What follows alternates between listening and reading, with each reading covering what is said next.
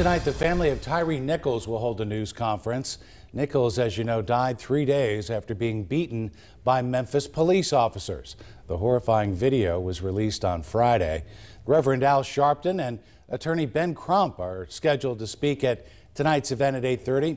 We'll have updates tonight on CBS4ND.com and on CBS 4 News at 11. The family will speak after 3 members of the Memphis Fire Department have been fired. They responded to the Nichols scene on a call of a person being pepper sprayed. One of them never left their emergency vehicle. Fire officials say the other 2 did not give an adequate assessment of Nichols' condition. Well, the investigation is bringing attention to specialty enforcement units at departments across the country. IMPD has specialty enforcement units. As Russ McQuaid reports now, none of them resemble the Scorpion Squad in Memphis that's been disbanded. Not all of IMPD's patrolling is done by a man or a woman in a marked car wearing a uniform. Many officers and detectives have specialized training, assignments, and supervision to go after specific crimes and suspects. Take the Violent Crimes Unit. It targets specific people wanted for specific violent crimes. This weekend, detectives with that unit were pursuing a suspect wanted for a shooting in Broad Ripple. They and other patrol officers caught up with that suspect, leading to a shootout that left the man wounded. In addition to that, IMPD has several specialty units looking for guns, wanted and violent offenders, drugs, and robbery crews. However, none of those units are designed to sweep through neighborhoods without specific assignments, like Memphis's Scorpion unit.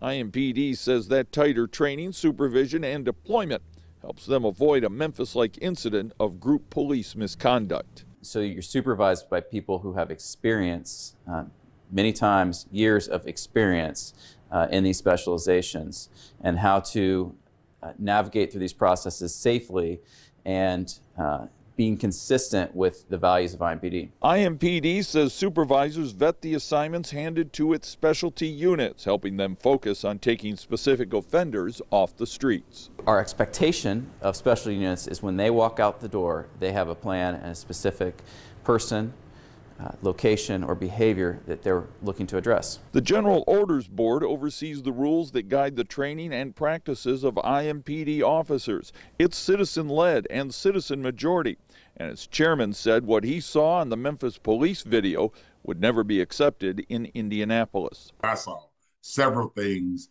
that I happen to know as the chairman of the General Orders Board is just not the way the police officers are trained.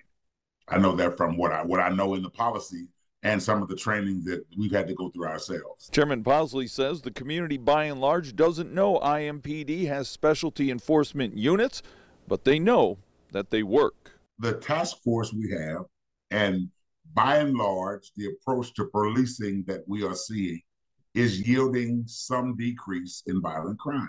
Russ McQuaid, CBS 4 News.